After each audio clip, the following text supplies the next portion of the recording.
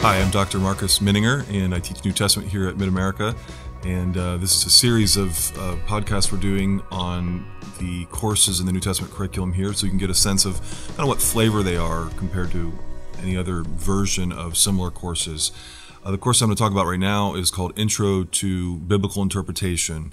So it's not just a New Testament course, it actually functions for the whole biblical department, Old Testament and New Testament, talking about biblical interpretation and helping students sort of fine-tune their skills in it, understand the nature of interpretation better, and also practice it, do it themselves. We do it together in class. Students do it in a major paper throughout the semester, written in different phases, and we try to give a lot of feedback and interaction. So this class is not quite like any class that I had when I was in seminary. It's not a class in hermeneutics, meaning it's not a class in the theory of interpretation as such. That's not where it focuses.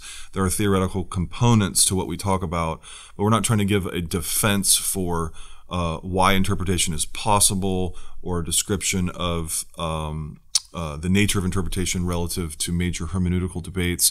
Those are valuable as well. But this class is more of a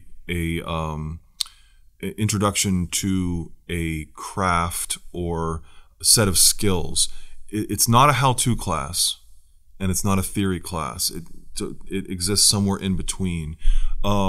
It's sort of like having an internship in interpretation in a sense, where you need to understand what you're doing and why you're doing it, but you also need to develop sensibilities, judgment, to be able to do it well. Interpretation is not mechanistic. I can't tell you, here's 12 steps, and you follow these 12 steps in this order, and wow, the right interpretation will pop out of your mind and go onto your computer or manuscript or whatever.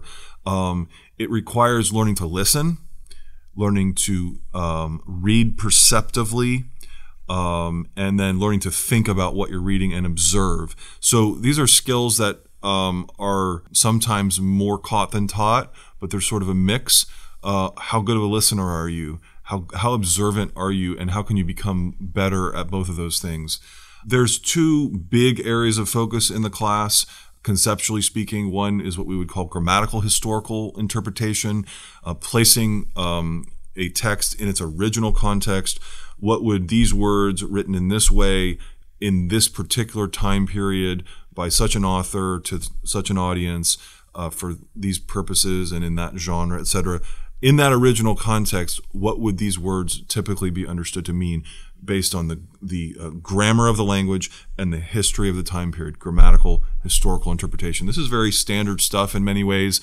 Right now I've been having students read McCartney and Clayton's book, Let the Reader Understand, which is a very helpful overview. It's written by people that have a lot of depth of understanding, but it's written at a fairly accessible level because, again, we're not trying to debate all of the underpinnings, but want students to be up to speed on what they should about author, audience, date, occasion, genre, purpose, all those sorts of things. As a part of that, we do a segment on literary interpretation. There's pretty good emphasis on that because literary elements of interpretation are often less familiar to students. We use Mark Allen Powell's book, What is Narrative Criticism, as a part of that, introducing people to how do you interpret a narrative, and then, of course, how do you interpret other kinds of texts that aren't historical narrative as well. But there's a craft to writing different sorts of books, right? So in the Bible, we have history, and we have poetry, prophecy, we have apocalypse, we have epistles. There's a way to stylize each of those that's meant to help shape the reader's perception as they read. What do they focus their attention on, and what do they think about what they focus their attention on? All the literary components of writing help contribute to that. And so students need to learn about all of that, literary devices, stylistic issues to observe. We do a section on lexical semantics. This is sort of like linguistics in a sense, at a little bit of one aspect of linguistics. But how do words communicate meaning? A big part of studying the Bible oftentimes is word studies. Here's an individual word in my passage. How do I know what it means? How do I compare it to its use in other parts of Scripture or outside of Scripture? What are some of the key guidelines there? What we do there is informed a lot by Moises Silva's book, Biblical Words and Their Meaning, some standard sort of linguistic considerations, semantic considerations we get into there. What are some common problems in interpretation?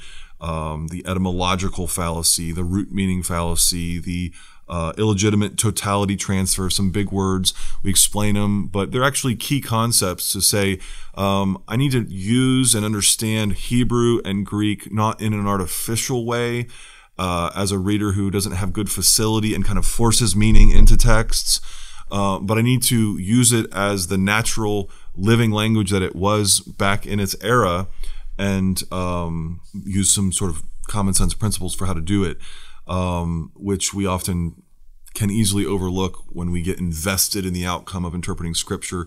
We get invested and we get in there and we start forcing things in. We need to back up and say, okay, what would proper, sane, well-informed interpretation say about the meaning of this word in its larger context?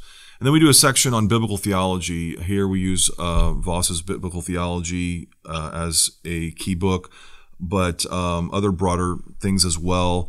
We're talking there about the fact that God has revealed himself not all at once at one time, but over a long history with his people. So there's a history to the Bible, beginning with the earliest revelations to Adam and Eve and Cain and Abel and Noah, etc.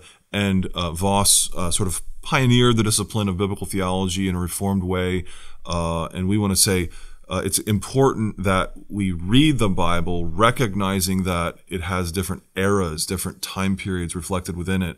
And when we read an individual passage, we need to place that passage within its redemptive historical era, understand the distinctive traits of each of the eras, and how a passage reflects its own era.